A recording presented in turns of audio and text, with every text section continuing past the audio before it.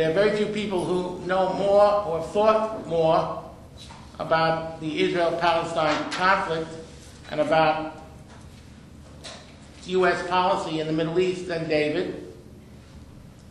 He has a distinguished career as a journalist. He was diplomatic editor of Haaretz newspaper and editor of the Jerusalem Post.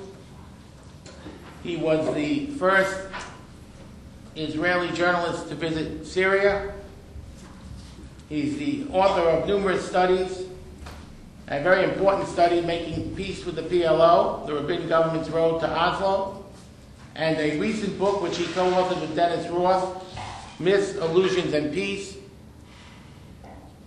Finding a New Direction for America in the Middle East, and we will have books on sale after the meeting, so get your copy, and you buy it now, you can get it to sign it, so you'll have an automatic collector's item.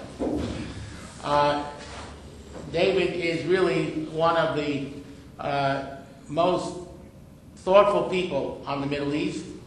If you have any interest in the area, you've seen him on CNN, on Channel 7, on Channel 4, on PBS, maybe even on Fox News. Whether or not, he is definitely fair and balanced. Even on Al Jazeera, you could. So without further ado, I'm delighted to introduce David Makovsky. Thank you very much, Marshall, and it's nice to see some familiar faces, and I'm honored to be here. I thought I would, I'll try not to talk too long and try to focus how I see the Israeli-Palestinian situation. Might have a couple thoughts on Iran, although I don't come up to Marshall Brieger's ankles when it comes to knowledge of Iran. It's just that the Iranian issue plays so heavily on everything else. My co-authors at the White House, focusing on Iran, Dennis Ross, and he's also focusing on the Arab-Israeli issue too. So, although he wrote the 3 Iran chapters in our book, so some people reading it for clues. So but now, so now we have to ask: the voice is the voice of Jacob, but the hands of Jacob, the voice of Esau. We have to. Well, he wrote it. We wrote the book before he came to office. I mean, he can't do anything now. He can't even give the book to his boss, who we'd like him to give it to on his way to a helicopter with a lot of journalists standing around.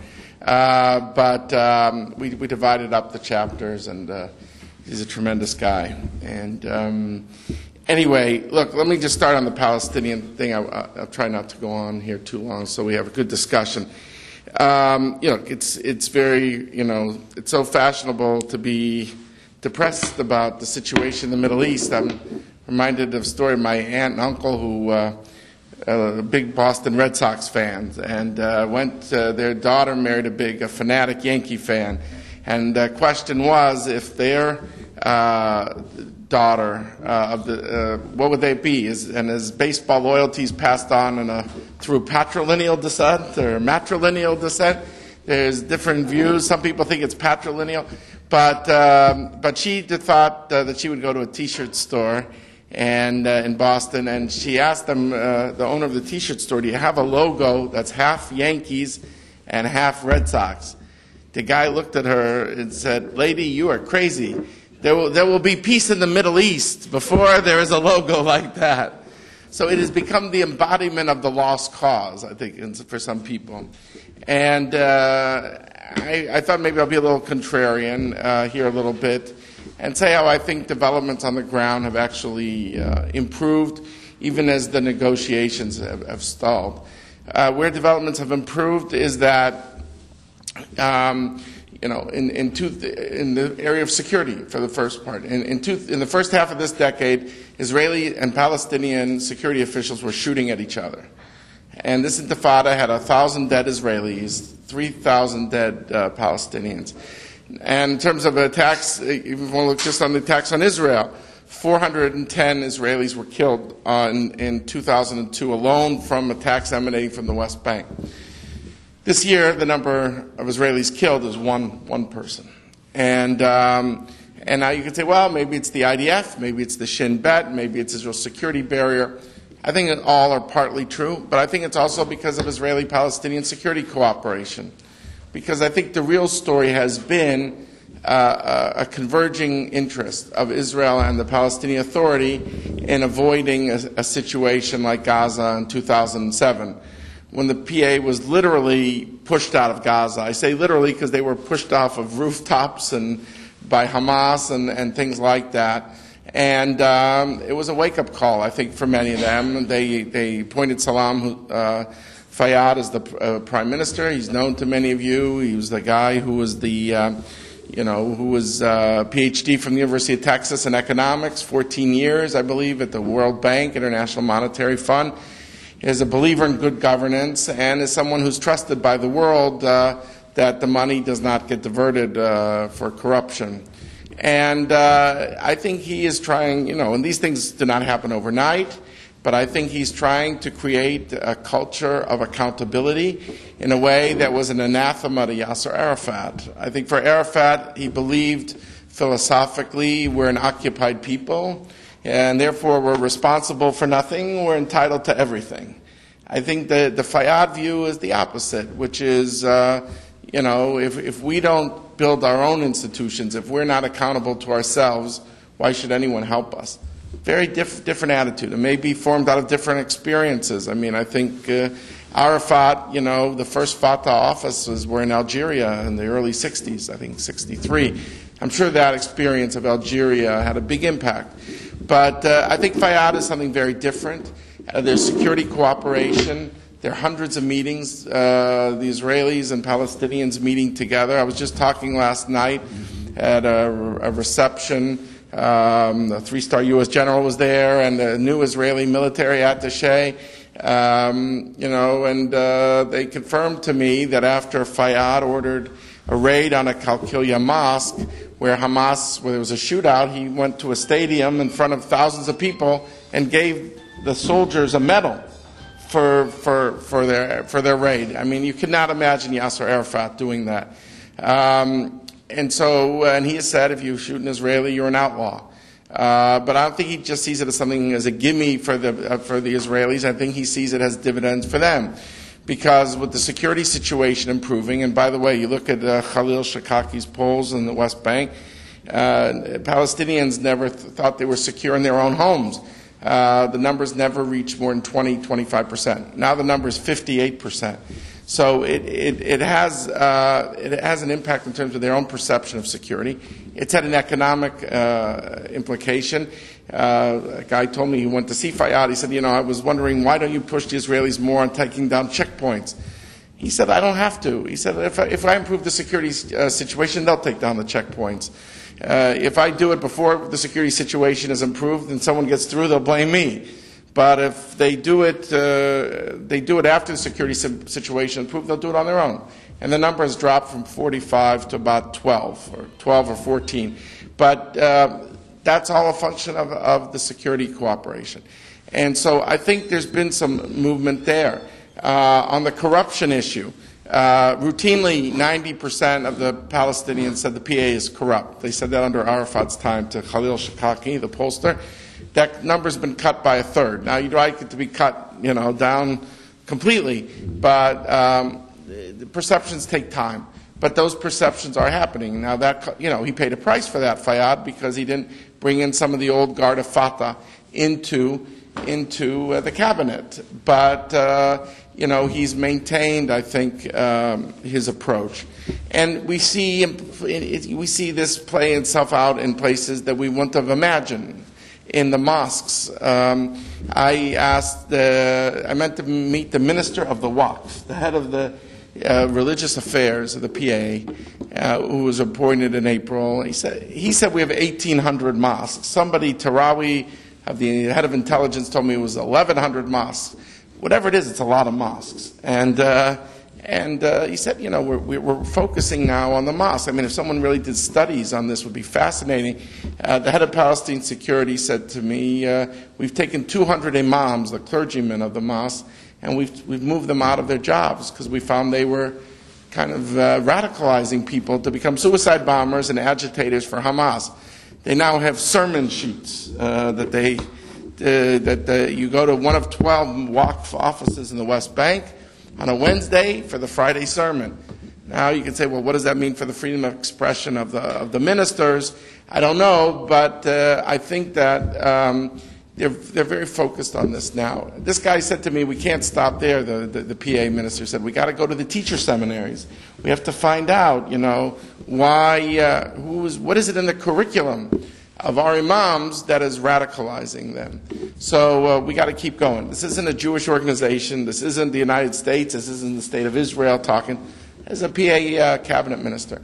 So I look at issues like security, economics, corruption, religion. I mean, just very briefly, but I see changes here because I see this convergence of interests that they both believe if Hamas is ascendant, Israel sees it as a terror group, and the PA sees it as trying to bring us back to the 12th century. So I think these are issues, and I think that there's been some progress.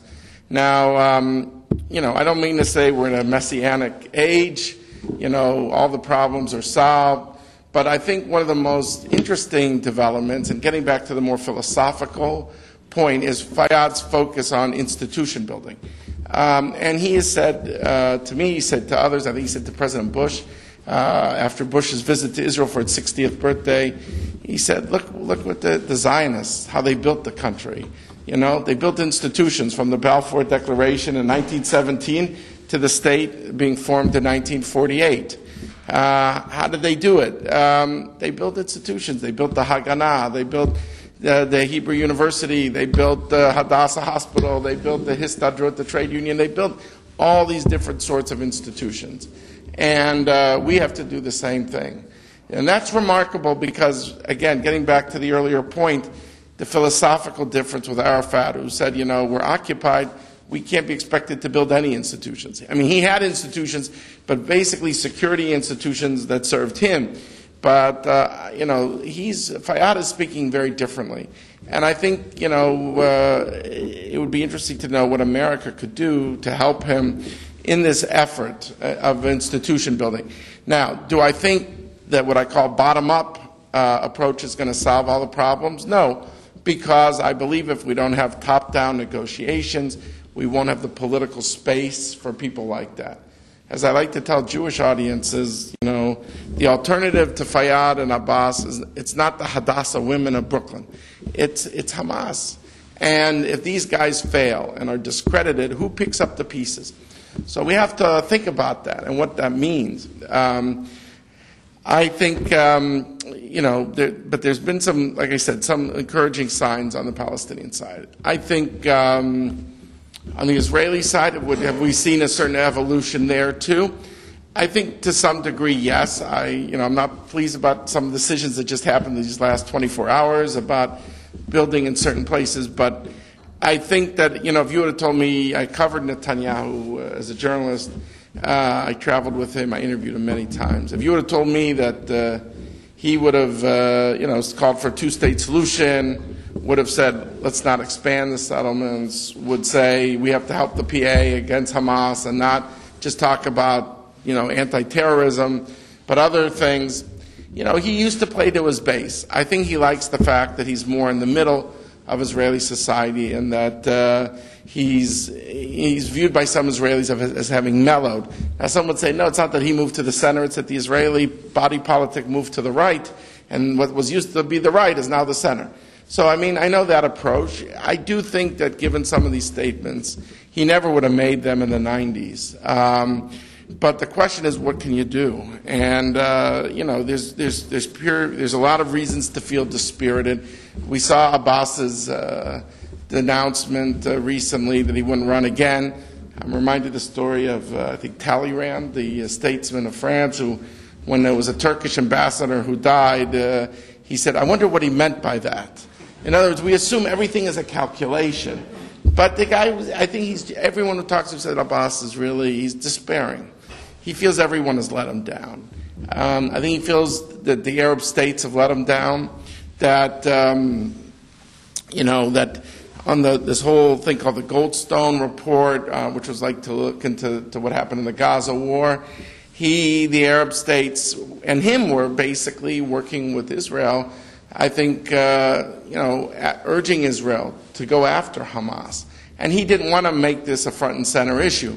But when the issue came up, all the Arab states kind of fled to the exits and let him take the bullets the arrows in the chest, so to speak. So he feels let down there. I think he feels the United States, boxed him in because once the Obama administration says, settlement freeze, that sets the bar high. But he can't be less Palestinian than the United States of America. It's impossible. So he has to say freeze. He never said freeze in the past, but this time he did. But then the U.S. cut a deal with Netanyahu, and he's still out on the limb with no ladder to get down. So I think he feels boxed in. And I think with Netanyahu, he feels, okay, even if I found a way to the table, will there be a deal here that is, if I go over this hump, if I get over this hill, will I meet a mountain? Well, will the next obstacle be the negotiations themselves will be too daunting? So I think he is despairing, and I think this is of concern to the administration. It's concerned everywhere because Abbas is not that he's such a charismatic leader. We all know he isn't. But his instincts are moderate. He put Fayyad in that position. And unlike Fayyad, he has the party credentials to be elected president because he has been with the PLO and with Arafat since time immemorial. He was more of an academic, a theoretician. He was not considered a fighter. But he's of that kind of founding generation. There's really nobody else of that founding generation. So if he goes, there is one or two names you could throw out, but very questionable. If he goes, it opens up a succession struggle that could really envelop things in a way that won't help us on a lot. And so I think people just, they don't want him to create a vacuum. And Fayyad, even though he's the kind of go-to guy for everybody, he won't run as president because he doesn't have that Fatah credential as from the mainline party. So you've got that piece, which is where Abbas feels let down. No one wants him to leave. At the other hand, the question is, can he make a deal? After all, Olmert offered, Olmert in his lame duck phase did offer a deal that was, that was something that no Israeli had done before, and it's unclear why he didn't take it. When I go to Ramallah a few months ago, they all said because he thought Olmert was a lame duck and he couldn't do the deal anyway. But it's got people more despairing about the very enterprise of peacemaking on the Israeli side, and the Palestinians have their reason to be despairing. On their side, believe that peace conferences are easy to do, but results are a different thing. My own view, I hope you don't mind if I turn to football for a second, and I'll translate for people who are not the football fans. I'm afraid, and again, I don't mean to be sacrilegious, so I apologize. In football, there's a play called the Hail Mary. And that's a long, desperate pass. And that's when you kind of are at the end of the game and you just feel you have nothing to lose by throwing the ball as far as you can and you see who catches it. The odds are most of those passes are either incomplete or intercepted. And the quarterback could get sacked, too. And I just think if we look that America wants to go 100 yards down the field, the odds are if we throw a Hail Mary, we're not going to do well. I say this because, Marshall's done some fantastic work on the issue of Jerusalem. I feel the leaders have not prepared their people for accommodation there or on the refugees.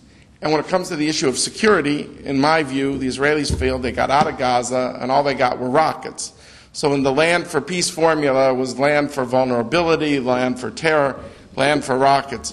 And I was invited to see Condi Rice right before the Annapolis conference. I said, the Israelis feel they read the book in Gaza. They don't want to see the movie in the West Bank.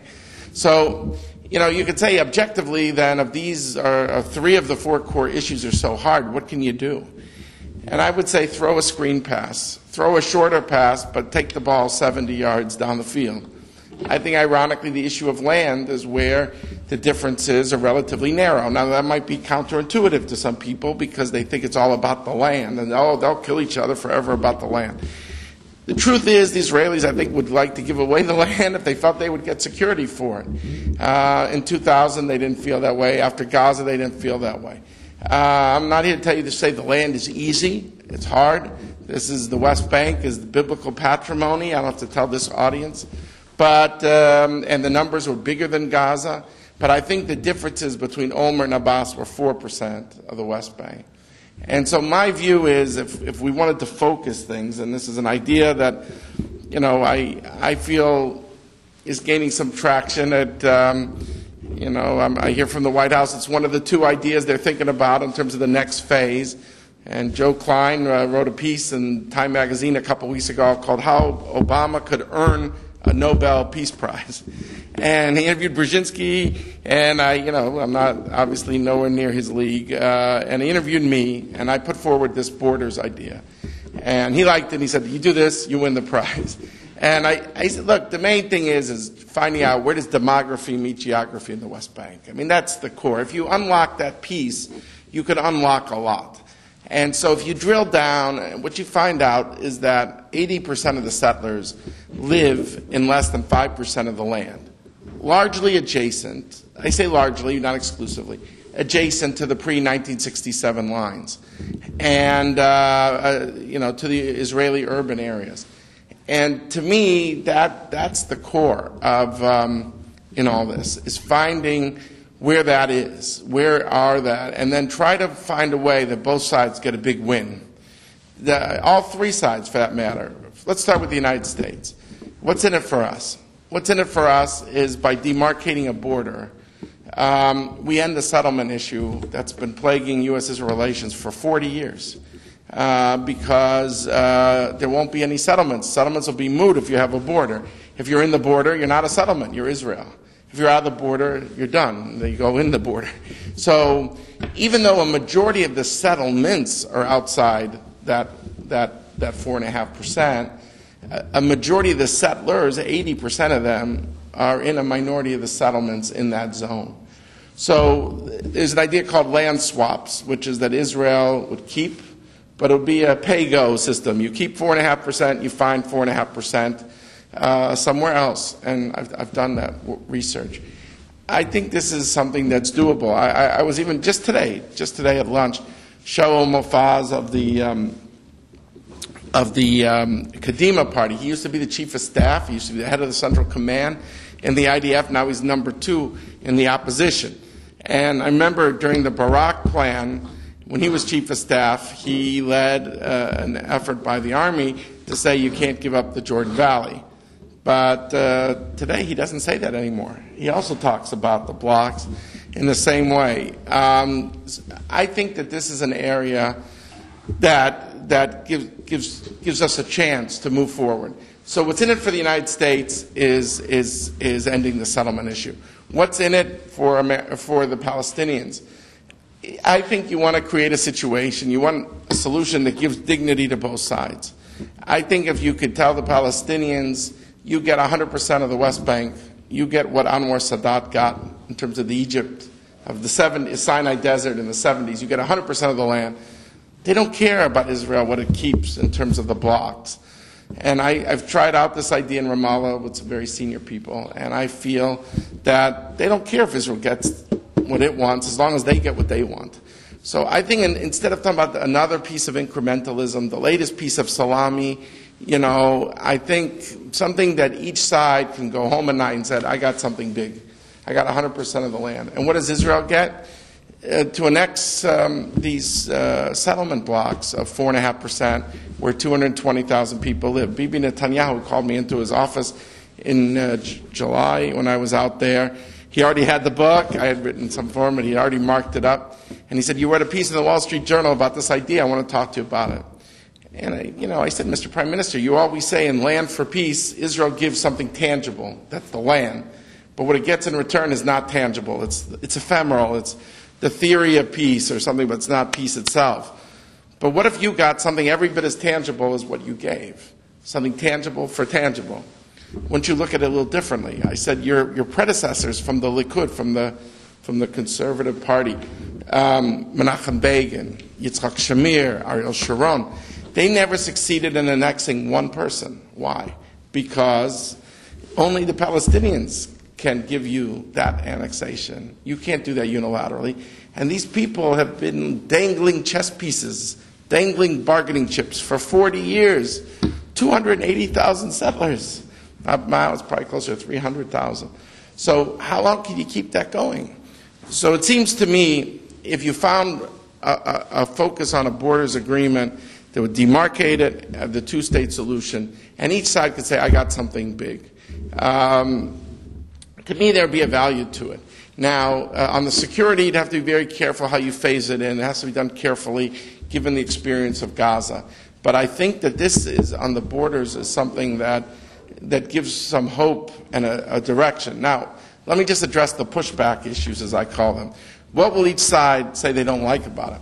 The Palestinians will say, by deferring Jerusalem, are you conceding Jerusalem?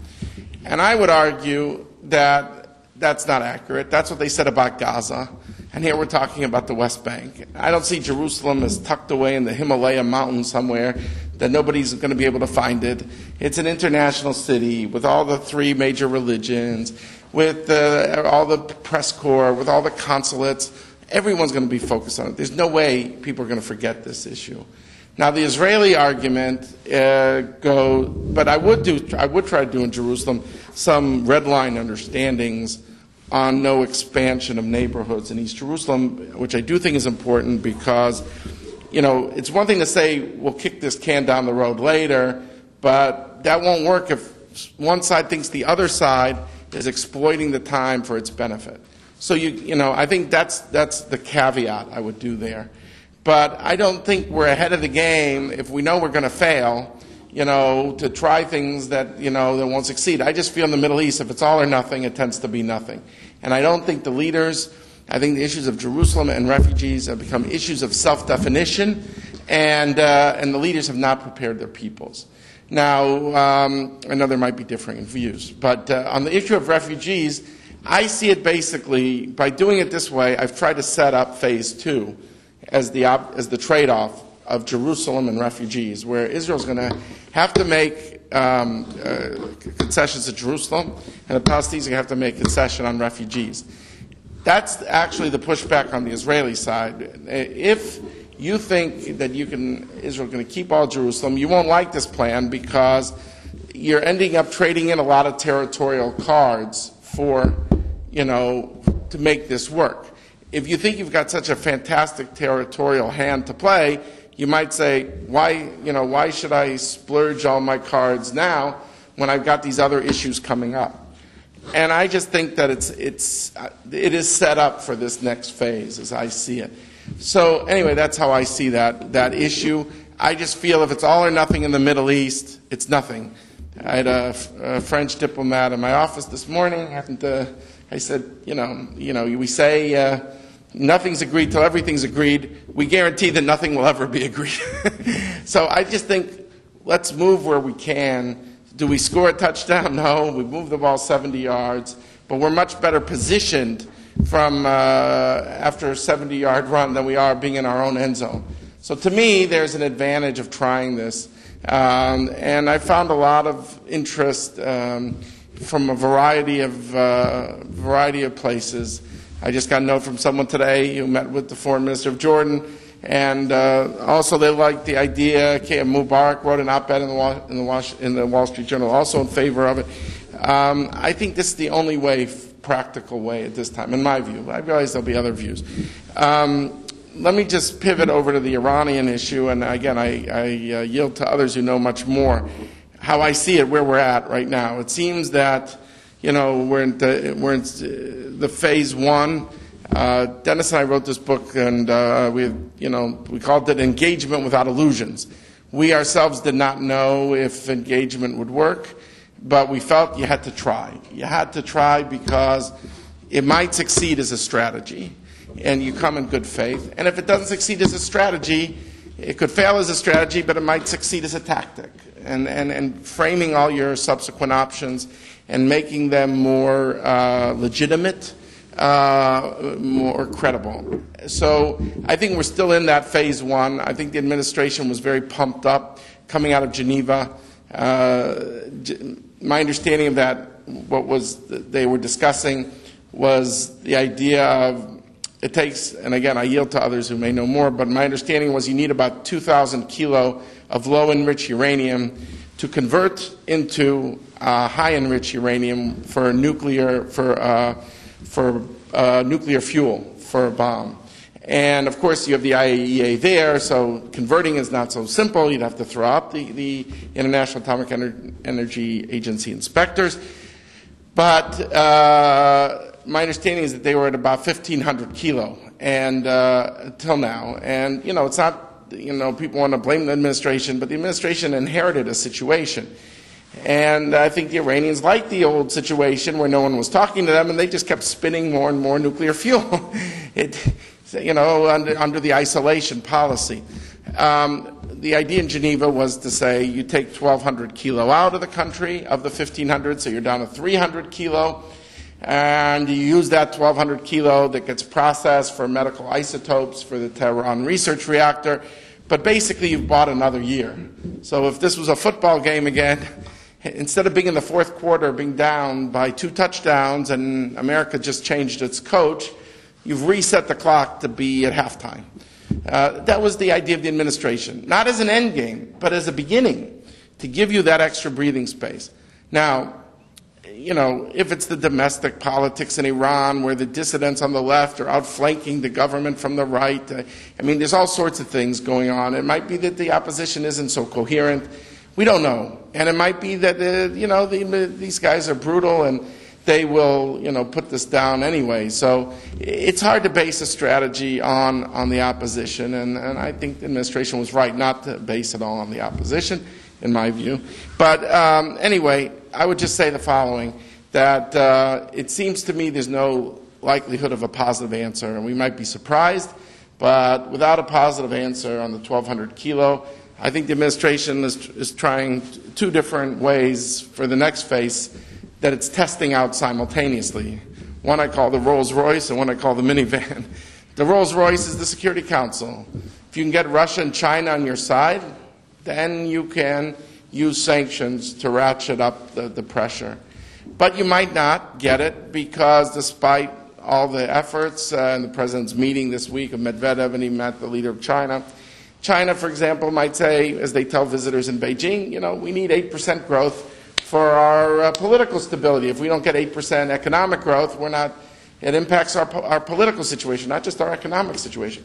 So you might not get China. And then the question is, what's the alternative? And I think the countries of the like-minded countries is where the administration is also focused. And you have the Europeans who, I think the ones that I talk to, the diplomats that come to see me, of a bunch of different European countries, they do want to go to this next phase. They feel the Europeans, the Iranians have lied to them for many years, and they would like to see the movement to this next phase. But there's an irony, there's a paradox in all this coalition maintenance. The broader the coalition, on one hand, the more bite, but the broader the coalition, the more you end up making deals to keep the coalition together. The scope of sanctions, the timing of sanctions. India and Turkey want the Security Council resolution that authorizes them, the like-minded, but if you can get a Security Council resolution, you wouldn't need the like-minded countries. That's U.S., Europe, South Korea, Japan, Australia, Canada, et cetera, et cetera. So I don't know. I think the Europeans tell me they have 24 out of 27 countries. They don't have Greece, they don't have Italy, but they've got almost everybody else who want to ratchet up, but they're waiting for a sign from Washington. So I think right now, the United States, on one hand, wants to pursue parallel tracks, but doesn't want to anger Russia by so openly pursuing this parallel approach. And the President said he'll wait till the end of the year to make a decision. Now, some say, look, forget all this stuff. Who needs it? Containment worked in the Cold War. Containment will work here. That's what's important. But I think you have elements, and I realize there are people who have studied this more than me, but you have elements here that you didn't have in the Cold War. The Cold War, you had NATO, you had 500,000 troops. It was pretty binary of the U.S. and the Soviet Union. You had hotlines from the Cuban Missile Crisis. Everyone had diplomatic relations. You had communication. And you didn't have this messianic impulse. But I would argue, even if you assume that the Iranians are completely rational actors, just like the Soviets were, which is a question, but let's assume that that doesn't mean they won't miscalculate. And the lack of communication means the prospects of miscalculation are greater. That's why it's good to have a lot of communication. But I think that this is a problem with the analogy. And you certainly don't have hotlines between Israel and Iran, for example. So what happens if sanctions don't work? We all hope we don't get there. I mean, obviously, you want to solve this issue politically, because that's obviously preferable, I think, to anything else, because military things can go haywire. But as an analyst, I would say, not as an advocate, but as an analyst, I tend to believe that there is a chance that if, maybe second half of next year, and some say, oh, the Israelis are bluffing, they can't technically hit them, it's impossible. But I tend to believe that despite the differences with the U.S. and Israel over an ethos, the American ethos is the Colin Powell doctrine. You identify a target, you demolish it, you get out.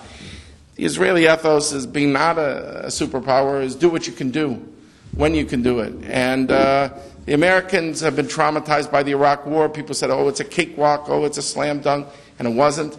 The Israelis feel that they've been told a lot of worst-case scenarios about the Osirak reactor in Iraq in 1981. Of course, this is far harder. I can go in to explain that. They were told in 2007, if you hit the Syrian reactor, a war with Syria, it didn't happen. They were told you'll never stop suicide bombings with the Intifada. And then they told if you go into Gaza, you'll lose tens of thousands of soldiers. So they feel a lot of the worst-case scenarios have not materialized. But these are different ethos. I think the good news is there's a lot of consultation. But, even if people share the same facts, they don't share the same interpretation of those facts. So just to summarize these two issues, Palestinians and the Iranian issue, it seems to me that the challenges are multiple. There's some good news on the ground on the Palestinian front that has to be translated on not just bottom-up, but in a top-down way to give the political space. And the Iranian issue, we should pray for a political solution, which is far preferable than anything else. Maybe I'll just stop there. Thank you. Thank you. It's terrific. And you can sit if you want. I will. No, I'll sit. I'm going to start with two questions, then I'll open it to everybody. First, I don't know enough about the Palestinians, but on the question of a border settlement, which I think is a very creative idea, I just would ask you, do you think that the Israelis, and specifically Netanyahu, has the capacity of making that kind of compromise? I find, it's true that a majority of Israelis now say they want two states. But when I talk to one, we must keep the Jordan Valley. Another person, we must keep Beitar. These are little areas. Another one, well, we'll do it, but we must keep Ariel. Another one, we must keep the Gush. When you add up all the areas where different people say they must keep, there's not enough left. So someone has to make some very tough choices. Goodbye, Ariel. Goodbye, Jordan Valley. And I don't, the question is, does he have that capacity? On Iran, I think, again, your analysis is really good. My question for you is, what would cause the Israelis to go forward with an attack? And do you think, what is the likelihood of that? Right. On the first point, does he have the capacity, or, the other question, does he have the will? I think if he wanted to, he's got Tzipi Livni waiting in the opposition, the head of the Kadima party, that hasn't joined his government because he didn't think he was serious enough. And if he was serious enough, I think he would lose some people in his own coalition, but he could pick those people up in the wings that would be part of it. So I do think there's an issue more of will than capabilities. And also, I think with him, I've done some work. I'm going to actually send a memo to his office. Voting patterns of non-block settlers. And I found something curious, which is what I thought. My gut told me, but I said, let's do the numbers, make sure we're right. Most of the settlers in the non-block areas, in other words, the rest of the 95% of the West Bank plus, did not vote for Netanyahu. They voted for the National Union Party, the Settlers Party. Now, more right-wing than Netanyahu. More right-wing. Now, he didn't include them even in the coalition this time. Now, was that because Ehud Barak didn't want them in the coalition? I don't know. But he didn't include them. So on one hand, you say you don't want to alienate the non-block settlers, But, you didn't seem to care enough that they didn't vote for you by a 2-1 margin, while the bloc sellers voted for Netanyahu by a 2-1 margin. So I think there's a clear fault line there. And so I think with him it's a question of will. To get to your point on the Jordan Valley, it's clear to me that if you want to keep the Jordan Valley, there's no way you could do this. It's impossible. The Jordan Valley is 35% of the West Bank, the way Sharon defined it. And that's what was interesting to me with Mofaz today at lunch, that he did not say that. He said the eastern border are those block settlements. And I asked him explicitly, and we're going to follow up with the phone conversation tomorrow, but to me, he was chief of staff, and someone who people always thought was more right-leaning than anything else. And if he's saying that, maybe, there's something that's interesting, worth to follow. So you're right, Marshall, that if you want to believe you can have a deal with the Jordan Valley, then that's 35%. I'm talking about less than 5% of the area. And I think, ironically, if you add up these blocks, they do not, even believe it or not, in that 5%, less than 5% is even Ariel or Fran Beta, believe it or not. So that's point one. Now, on the issue of what will let Israel to pull the trigger, I think it's contextual. I mean, what the Israelis it's important to them, they are on the sidelines now. They are not trying, they're skeptical, of course, that Obama will succeed with Iran, but I think they have, but Netanyahu made a public statement. There's a logic to trying. What do you lose by trying? And I think that the Israelis are staying out of it, are not trying to get in the frame, not getting on the playing field, and as the U.S. goes to phase one. And the same will be with phase two. There might be a question, at what time do you say phase two with sanctions has failed? That's going to be an interesting point, but you have to start. But in the meantime, I think they're staying out of it. So I think their point would be if phase one, phase two fails, then phase three will be viewed differently. Now, you would say, in theory, yes, but in practice, will it? I mean, come on, even though the Arab states hate Iran, and one senator met a leading Arab foreign minister and said if Israel would attack, I'd applaud from the veranda. But the other half of the sentence says, I'll condemn them on Al Jazeera. I joked with one guy from the Gulf, an Arab friend from the Gulf, who said, we have no problem with the Israelis. We're not associated with them. So we can condemn them and benefit from them. That's the cynicism of the Middle East, the split-screen reality. So to me, Israel is kind of counting on the fact that if it's just Al Jazeera and the UN General Assembly, they will survive it. But clearly they would like some, they have very close consultations with the United States right now. You've got Gates and Barak, Ehud Barak working very closely together. You've got Mullen and Ashkenazi on the phone together all the time. You have working level people below that. Then you've got Jones and Uzi Arab meeting once a month. You have Dennis, focused on this. It just, to me, this is a huge issue for the U.S. And I think it'll be contextual when the string is run out. Now, it's clear that when the Iranians have 2,000 kilo that they could convert into a bomb, they'll get more nervous. That's why the 1,200 kilo I thought was such a brilliant idea, because it lowers the temperature dramatically. Everyone is relaxed all of a sudden because you have that extra year to work with. But now it looks like that isn't going to happen. And it looks like it's true. Right.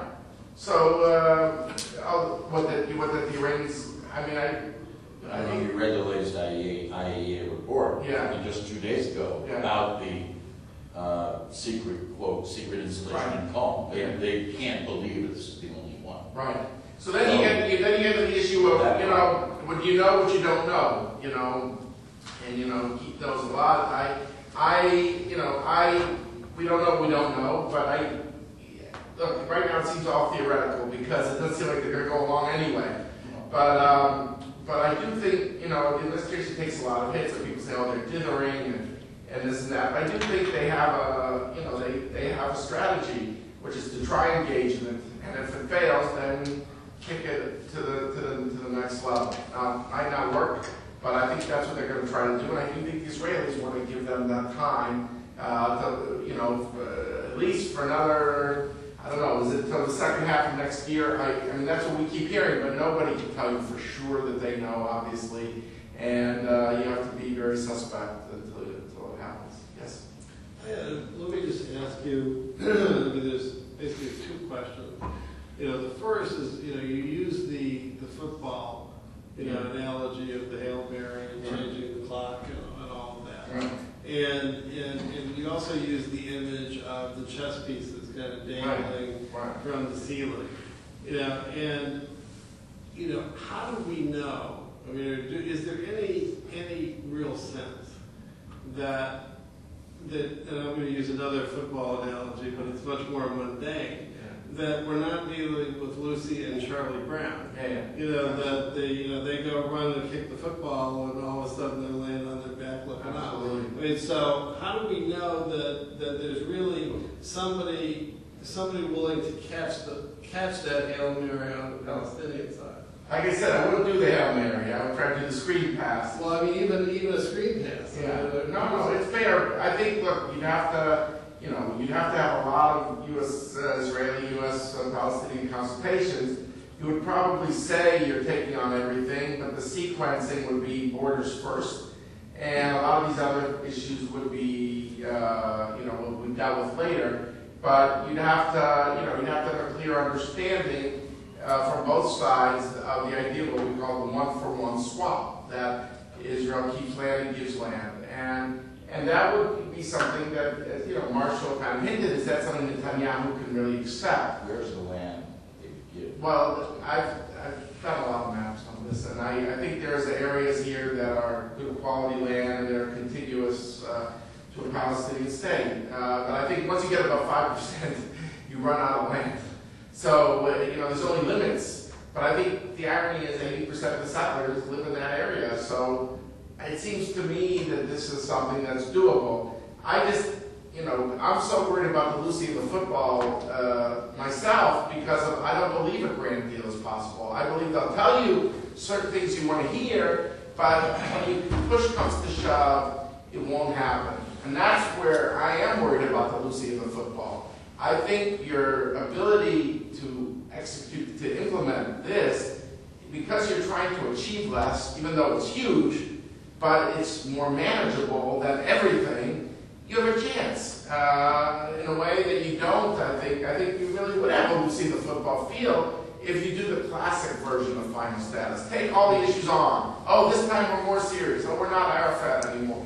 I don't believe that. I don't think there's been any conditioning of the societal landscape towards the direction of accommodation on anything related to symbolic issues, whether it's Jerusalem, whether it's refugees.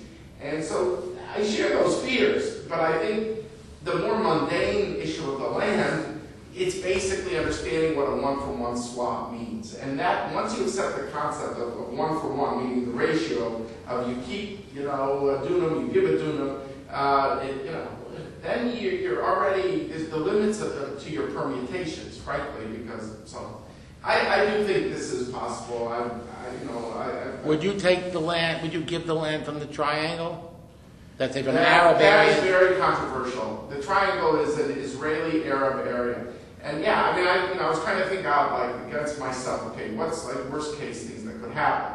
Imagine Israel says, look, one for one, if it's Israeli sovereign soil, we'll decide where. And Lieberman said, let's run the next election on where that is. And he'll say, Victor Lieberman, and let's say I'm going to run it on the triangle. I'm actually doing a map I work with a cartographer, and I'm not sure the triangle actually makes a huge difference. I deliberately, in my work, did not bring the triangle in. I just thought it was political dynamite. And I try to stay out of areas that were populated because then you're not just exchanging land, you're exchanging people, and it gets more sensitive. But you're right, Marshall. Lieberman would love to run an election on, okay, one for one, I have no problem. I'll tell you where the one for one's coming from, and he'll say that area. Yeah. David, I think your proposal about land swaps and so on is a very fine idea. I'm glad you formulated it. But Lamentably, look, I'm sure you know what I'm about to say, but as to what I'm responsible. Lamentably, it's based on the assumption that each side is involved in the utilitarian calculation of its earthly utilities. I see that the Shalem Institute just translated Hobbes' Leviathan into Hebrew. They don't realize what's actually in it, but it's about the dangers of religious influences on politics, the disastrousness of religious influences on politics. And it seems to me that... Sorry, what did they translate? Hobbes' Leviathan. Oh, Books 3 and 4 of which are taught everywhere and are taught Written about during the time of the Civil War. Yes, but in any case, that's just a historical detour, but it's relevant here. It seems to me, David, that you're discounting forces that you know exist on each side. You know, the fact that you say that Fayed has this intelligence agency that is distributing sheets, talking points to mosques on Wednesday. The Ministry of Religion. The Ministry of Religion. If they could distribute those talking points to synagogues in Israel and in the West Bank, things I think would be a lot better. Unfortunately, Israel is a democracy and you can't do that. But my point is that there are religious voices that are not minor religious voices in the National Orthodox camp in Israel that, as you know, extend to an increasing part of the Israeli officer corps, who are graduates of these military religious institutes, these Hesder Yeshivot, and they are absolutely opposed to these things, not on the grounds of earthly utility, but on religious grounds. And then there's that, and who engage, and parts of this national religious camp, as you know, who live in the West Bank, live in a sort of Wild West lifestyle, where if the Israeli government closes down an illegal settlement, these people go out and burn Palestinian olive trees and so on. If you take that on the one side, and then you take that other thing that you barely mentioned, David, but you know it's there, Hamas, and their commitments are also not those of secular utility in terms of their calculations, and they are obviously, as you did indicate, the most important thing on the mind of people in Fatah and PLO. So when you take those religiously motivated maximalist forces into account, it's very hard to see how one could get to your scenario unless Netanyahu was genuinely willing to marginalize those people. And as you say, that's partly an act of will and it's partly an act of political calculation. I would love to see your plan executed, but on these religious grounds on both sides, I'm afraid that the burdens to them are too great. All right. Well, let me give it. You're very material as usual.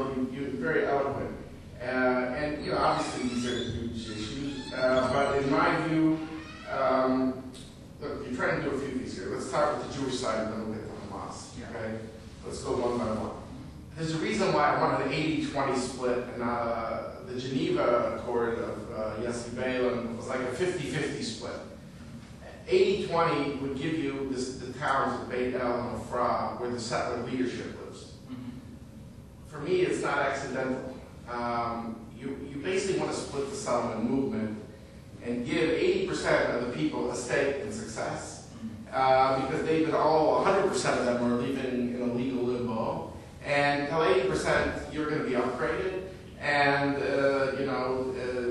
it's the 20% that you want to bring in, compensate, et cetera, et cetera. Again, we're very much off the record here. I'm not, but you would be surprised. I've had leaders of the settlement movement come to my office and now invited me to speak to the executive council of the settlement movement. I feel some of them are tired, and even the ideologues who've been at this for 40 years. And certainly the largest settlement, which is Haredi, they'll sell out the others in a minute. Right. They 80% includes definitely the Haredi, the ultra-Orthodox. So I think in a certain way, I feel you don't do any help by demonizing 100% of the settlers. You don't try to rig it in a way that 80% have a stake in a success, not that 100% have a stake in being spoilers.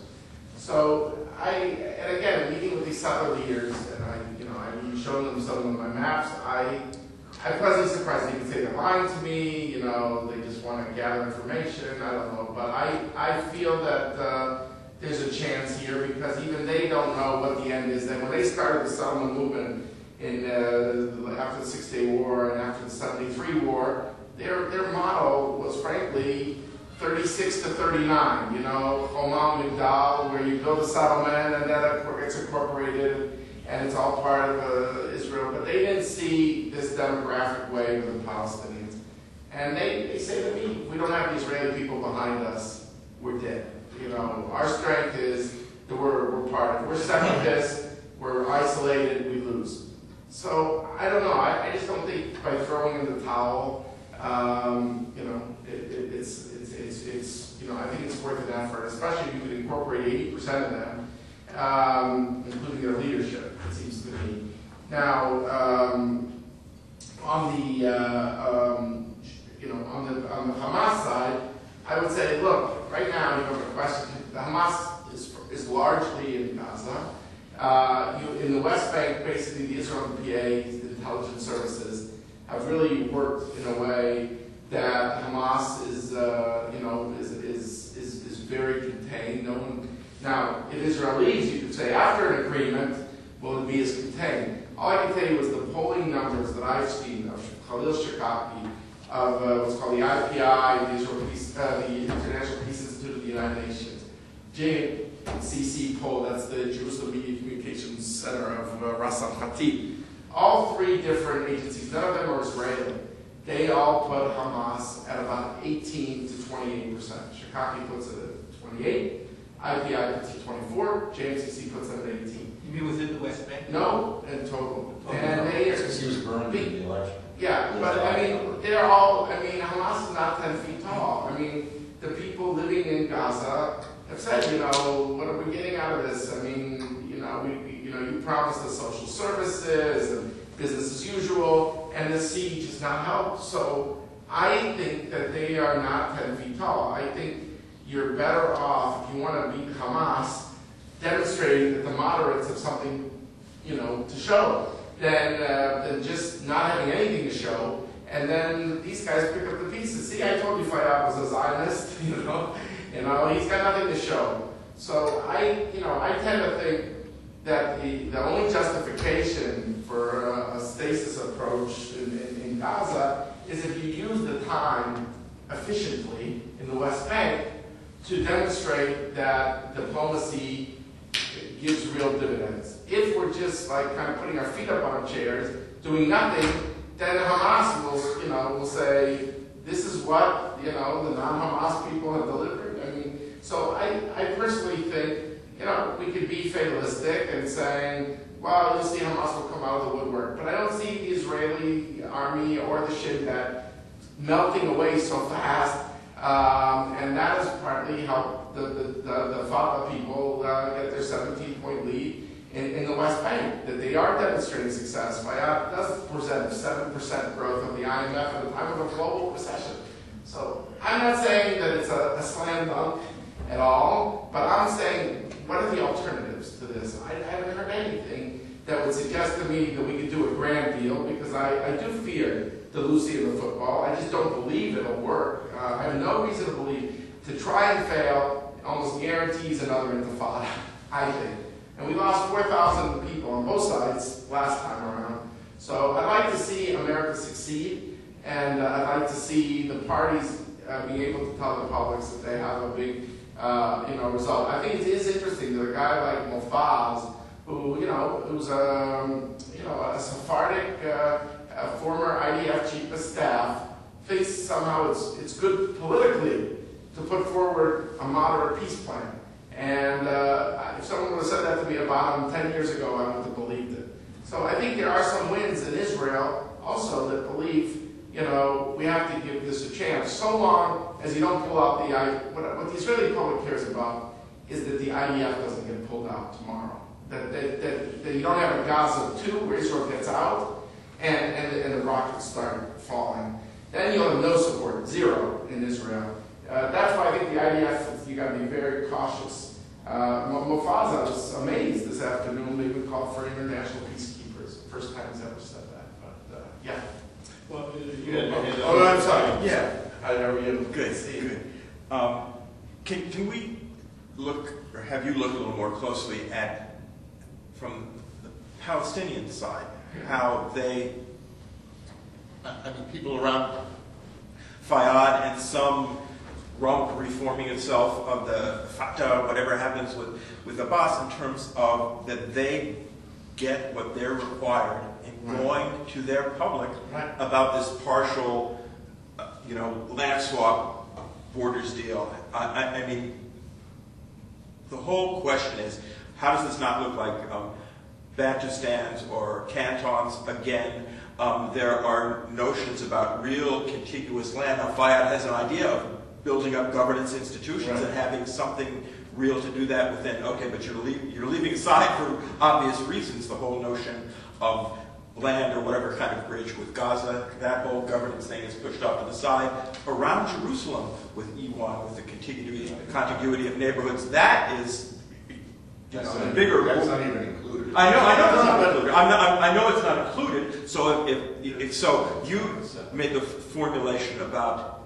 I understand what you're saying. This West Bank land swap border deal first, and the beginnings of the case of how I could see Netanyahu possibly moving in that direction. But on the Palestinian side, the whole notion of what's happening in Jerusalem is going to cut off Jerusalem from the West Bank and cut the West Bank in two. So if you're giving them two halves with, Okay, let me I said about Jerusalem that you needed some red line understandings about expansion, because it won't be tenable on the Palestinian side to say, I'm deferring Jerusalem, but while I defer, you build.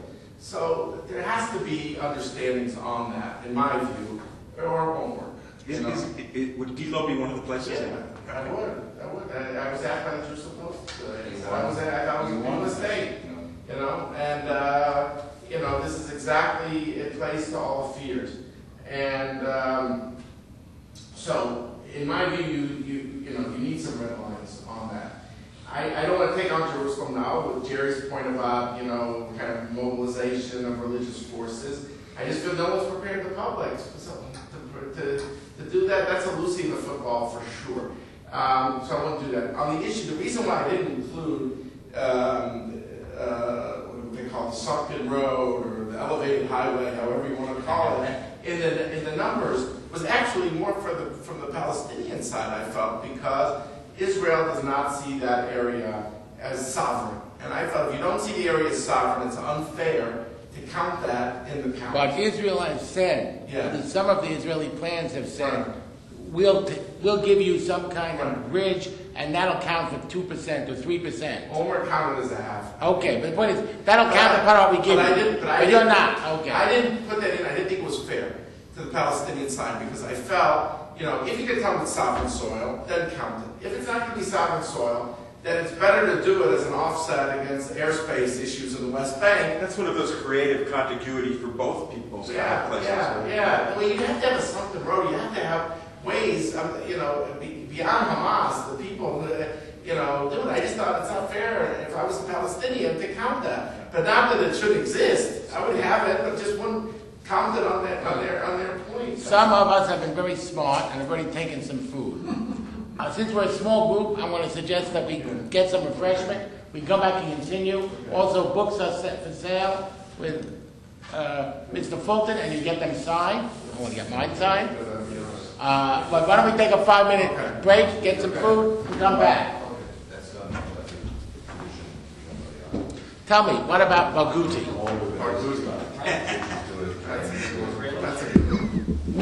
How? I don't know. I think it'll be released at some point, but I don't see it happening tomorrow. And part of it is because Abbas isn't pushing for it. Maybe for obvious personal reasons. Would he be part of the Shalom trade? I don't know. I have to really be good, but the food is kosher. The food is kosher. Okay, finally. No, keep it all right. all right, man. On the street. Job.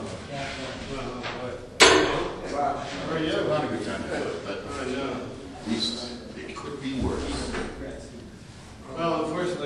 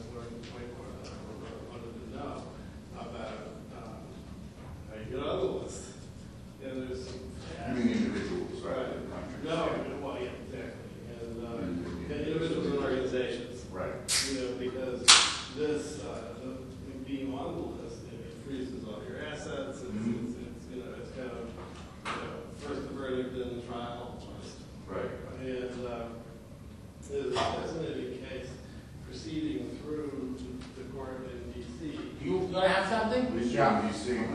Shawarma. Well, yeah, what's interesting is that the whole thing was, it was preceded by some litigation in the High Court in London, where the British courts compelled the British government to disgorge the documentation.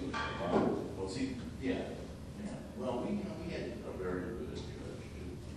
I have to say, but it was. Well, did you find in the discovery that the worker shoddy was on the government side? I found the shouting on both the investigation Yeah. itself first, and then in the case, and in precedent. See, that is what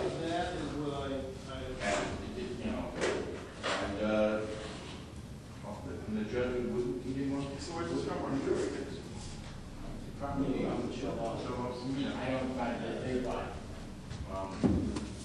Well, the JCC's closed, and also they, I wouldn't get it to the JCC. They're gonna be open against them? The people who are realizing They said they were closed, so I was gonna take some of the dinner last week. Right. unflattering conclusions about the U.S. Attorney's Office. When you're doing it, you see where they're. No, I deal with Kansas City. Oh, even worse. So, it almost to the point. You mentioned Netanyahu was national security advisor, who for a while didn't get his visa because he had been meeting with one of the people who Larry Franklin was meeting. He had trouble getting his visa to come back in the States. And we've had the experience, as we told you, about our colleague who got on the list. And the list was so secret that people at the board didn't know where it was. On the list, you get them out. Take it off. It's You know, and that's what this case is starting to test. No, it was fantastic. This guy was on a super secret list. It was so secret, David, that it was not available at the border. Right. So when we found this out, he prayed for 3 days, and he took a train, and they checked him at the border, and they let him through. Where was this? He took a train where? From Vancouver to Seattle. And then he was here, and they couldn't say he was here illegally. Really? Well, we still had to solve it because they weren't going to renew his visa. They were going to wait for his visa to end, but we managed to get that sorted out with Chertoff. Well, it was a horror show. The reason he got on the list. Was this an Iranian guy? That there is an Iranian soldier who is in military. I have told him here. What? To Iran. He worked with me on a trip to Iran. And to come back, he had to go back and get his visa. He got it in Dubai. They stamped it. But then they sent him an email saying, you won't be let in. He got into Canada. For 8 months he sat in Canada. His family was here. And finally we figured out this amazing fact that he was on the super secret list that was so secret it wasn't available. Now think of the meaning of that if he really was a terrorist.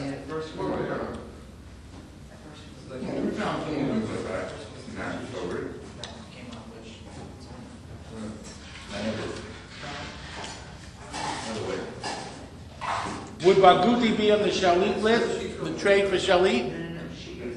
Who is he? I mean, I don't see a possibility for it.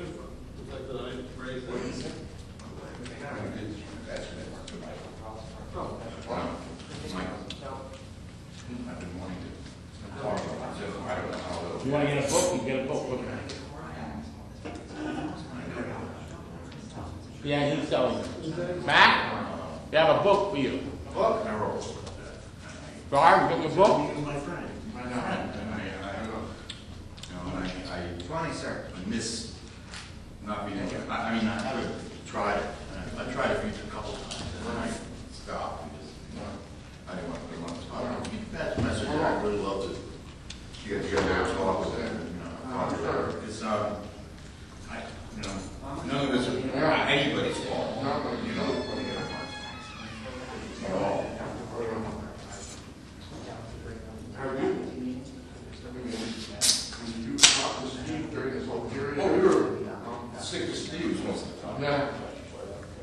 lunch together every couple of weeks. You send emails, and we were very close. And we were close when we were working together for 12 years too. Why would you not want to work people to do that? But clearly, from what we learned, that's true. No, never know. Wouldn't we Teamwork. have to be responsible? I'm just a guy who had to laugh. I'm the only one of the person and they treated us for an end to the entire investigation. They were all kind of like, oh, that guy would have been, that has to have been. I mean, I think it was.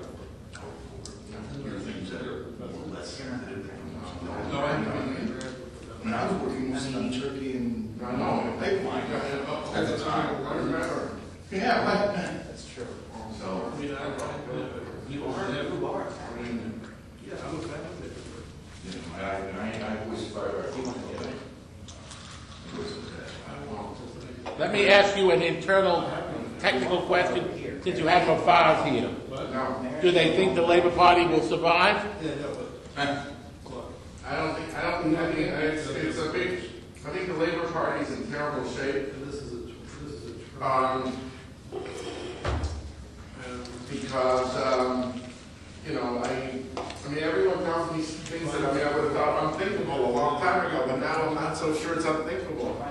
That Barack and some of the old generals, I don't know if Ben Eliezer, I think might be too old, but people like that will just kind of run on a joint list. You know, I mean, it's hard to believe it, but I think the Labor Party is like, it seems to me like it's done. I mean, might end up happening is that some of the left-wing guys at the Labor either join with Meretz or they join with Kadima. And now, maybe I'm too influenced by what I hear from them, but you know, the Labor Party is, you know, I think this, you know, and Barack, you know, he didn't start, the problem didn't start now, it really started in the last term of Olmert. I mean, the Labor Party always had to have either the peace issue or social domestic spending, or these. They didn't do either.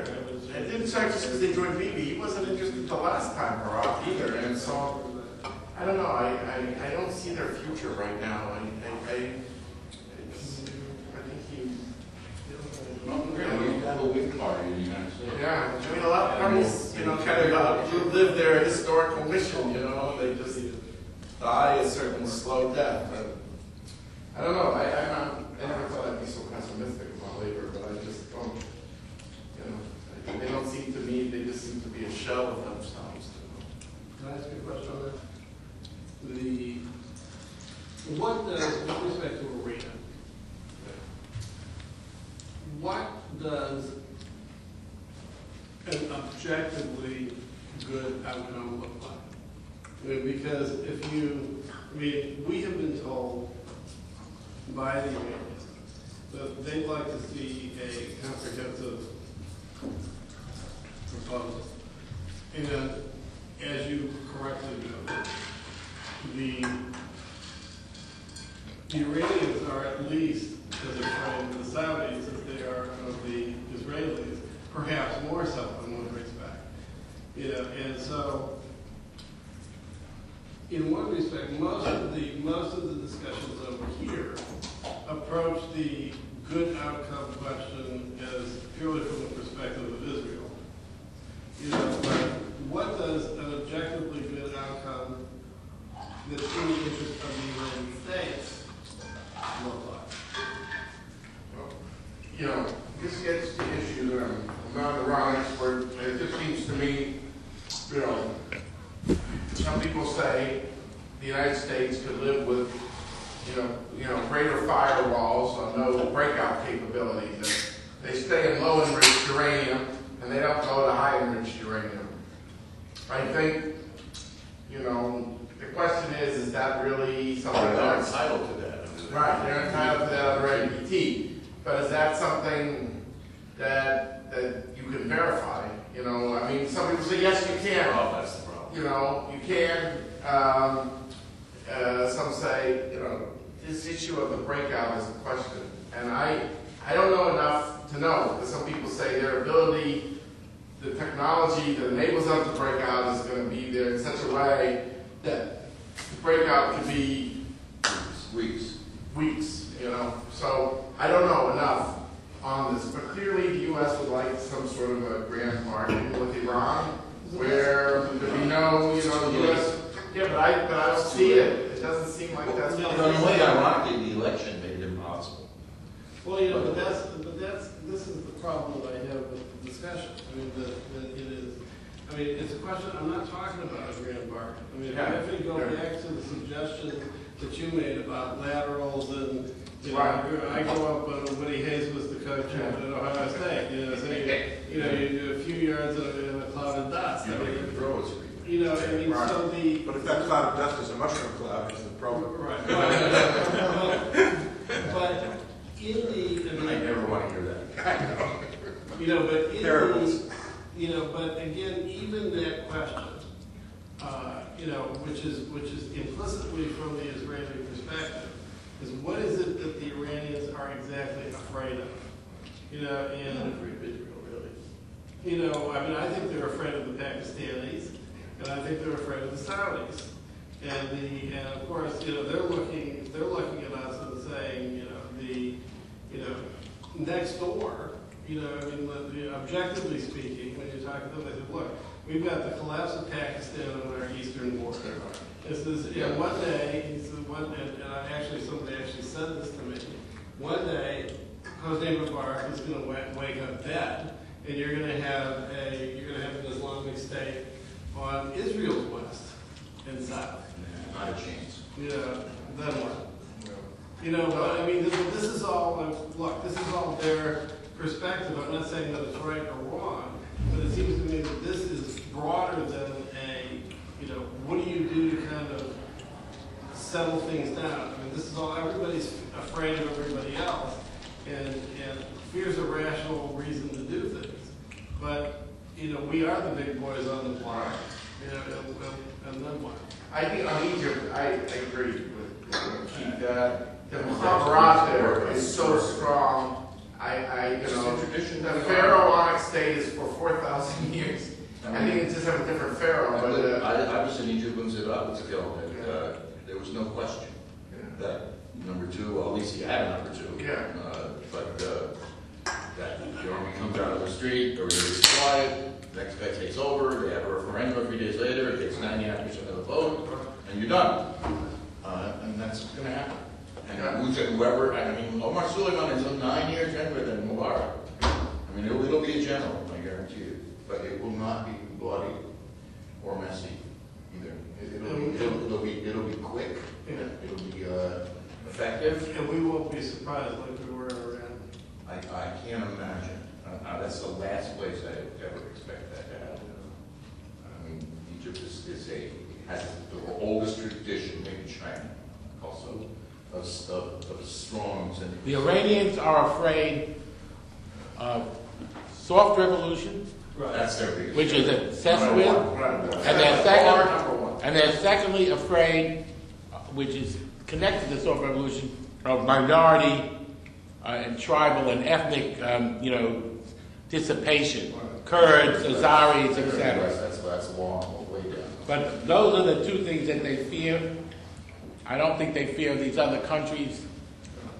Saudis are not going to attack them. No, I mean, they don't know how to use their own weapons. I mean, let me ask you, Marshall, because I know you follow this, and you might follow. Because I get all these Iranians who say that the supreme leader keeps talking about the soft revolution of Hollywood, and he said, you have no chance with the supreme leader. He feels that America's influence is so pervasive culturally that it'll be so corrosive, in Iran that he cannot allow that. What's going to happen when he's going to die like Mubarak pretty soon? It'll be very interesting if the Islamic Republic survives his death. Who says that Mubarak will ever die? I don't know. He was terrific. He It really does look terrific. They are very afraid of Hollywoodization, of Western corruption. On the other hand, It's already there. on the other hand, I have to put it this way, and you're going to laugh at this. You know, George Bush could have offered to pray with them. That would have affected them. You could send over ministers. That will affect them. I mean, they also will. You know, the point is they also see the U.S. as a religious country, as opposed to Europe, and we don't take any advantage of that. The largest, it must the largest church-going population on earth, African Americans. By the way, you're right. We are America is a religious. They love, by the way, they love African Americans because they see them all as third world. I mean, we sent Keith Ellison over; he could do more than anybody. What I'm saying is, these are the kind of things that we could work with them, take advantage of their beliefs. It's interesting in terms of what's happened since June, is that I think the system is basically paralyzed. They can't make a decision like was first offered.